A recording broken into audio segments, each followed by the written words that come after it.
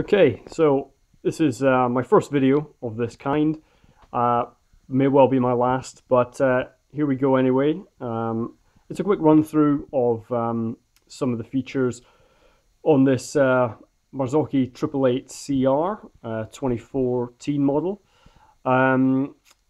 Big changes for next year's model. The 888 is being retired and superseded by the 380. There is still the CR model available, but it looks pretty different to this one. Different stanchions and so on. Well worth checking out. It looks pretty cool for next year. This one, however, coming to the end of 2014, I managed to pick up at a pretty good price. I hope this gives you a bit of a run through of some of the features of the fork and what to expect. I didn't find too much in the way of walkthroughs or unboxings of this particular fork, so I thought I would do that, and I hope it's of some use to any of you out there looking to purchase this fork. I managed to pick it up at a pretty good price, about £200 sterling off the retail value.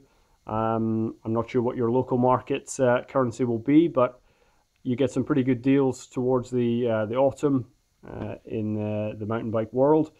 So I jumped on the chance to go for this upgrade. So in essence, what we have here, as I said, is the 2014 Marzocchi 888 CR. This is somewhat of a mid-range fork. It's a big improvement on what I previously had. A pretty knackered pair of Marzocchi Junior Ts from about a million years ago. So I'm looking at a pretty decent upgrade for the next couple of seasons, certainly, if not longer.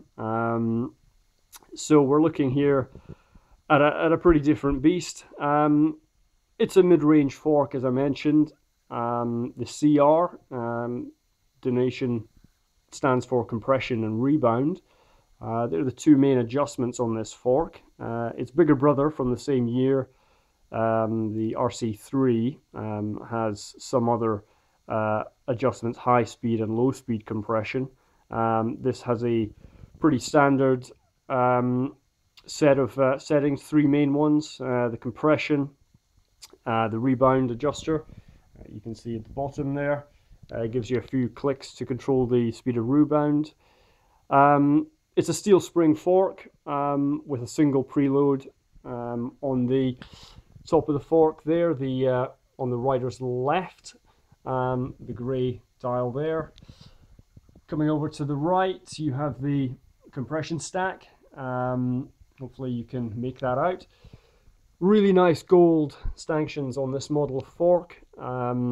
Next year's model, the 2015 model, in fact, is superseded by the 380 range, and that has the Marzocchi espresso coating, as they call it, which is a sort of dark brown. I'm a big fan of this gold. I think it looks pretty cool. It's supposed to be very low stiction and work pretty well in all conditions. So 1 1/8 steerer tube. This is the non-tapered, of course. So it's going to be compatible with my setup. 20 mil on the bottom for the wheel. Pretty standard these days. The rotor mounts, you can see the post mount there. I'm fitting a set of hopes on the front of this. The technical documentation states that it will take up to I think a 229mm rotor, which is a huge dinner plate rotor. I'm sticking to a 203 on the front, so that should work pretty well. I'm awaiting a new wheel, so hence you're watching this in the box and not on the bike yet.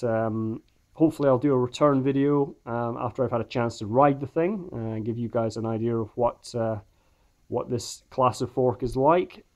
So really basic overview. The tech specs are available online, of course, as ever. I didn't see a whole lot of information about this fork online, certainly no YouTube videos of it. I don't know whether it's going to be of any use to you, but I hope it makes some impression. If there's any questions you guys have, since I now own the fork, you can give me a shout and I'll do my best to answer. A couple of quick specs. The weight is listed at just over 3.5 kilos. Again, 1 1/8 steerer tube there, steel steerer tube. It comes, of course, uncut, as is the way of most modern forks. So there's that. The stanchions themselves, the gold beauties here, these are 38 millimeters, so a lot of lateral stiffness, pretty beefy. They should certainly cope with my my efforts with no problems at all. It's a steel spring inside, compression cartridge on the right, steel spring with the preload adjustment on the left. Yeah, it has the dynamic bleed cartridge, the DBC, which Marzocchi patented.